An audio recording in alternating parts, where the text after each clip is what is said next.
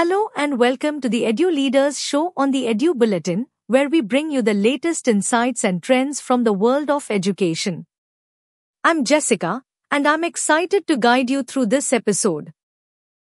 We have an esteemed guest joining us, Naveen Kumar Sharma, Principal of Mahaveer International School, Meerut. Why does he believe early exposure to space education is vital for nurturing future scientists and innovators? Now, let's move directly into our interview. Over to you, Sonal. Let's hear what Sir had to say. Hello, everyone. Welcome to the Edu-Leaders Show. Today, we have with us a very special guest, and he is Naveen Kumar Sharma, Principal of Mahaveer International School, Sardana Road, Meerut. Welcome to the exhibition, sir. Thanks, sir. So, my first question to you would be that how is your experience being here at this ISRO Space Science Exhibition? This was a wonderful experience because being a physics teacher myself, I was always interested into space technologies and all. So finding this kind of opportunity was a great opportunity for the students, for me as well. So at the same time. So that was the thing. That was I was looking for it and I got it. Sir, in my school time, sir, I was very scared of physics. Like physics was my least favorite subject. But sir. this is one of my favorites. So obviously. Okay, sir. So next question would be that how important is early exposure to space education in shaping young scientific minds? Actually, this is very important because we need scientists, we need innovators in our society these days.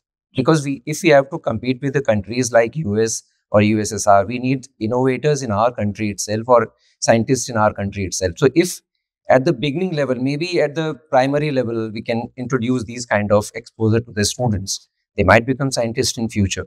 So that is important. Very fun. Yes, very much agree with you, sir.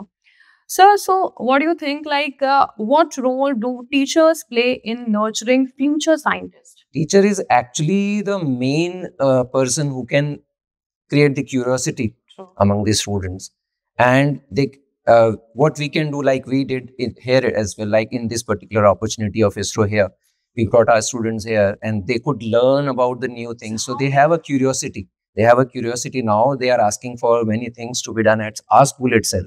So that's a good thing for the students. That's great, sir. So, sir, what are the takeaways are you going to implement in your school? We are actually planning to start some workshops. We are calling some experts in this field, like in space exploration and all, some physicists as well. In near future, very soon, we'll be doing that in our school. Okay, sir. So, sir, last question to you would be that what is the one change you wish to see in India's school education system?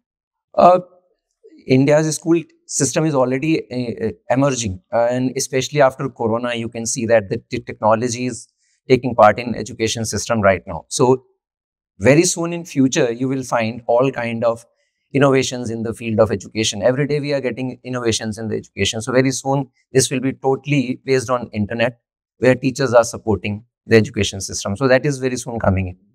Thank you so much, sir. It was really nice talking to you. Thank you so much. Thank you for joining us for this enlightening discussion. We hope you found it as insightful and inspiring as we did.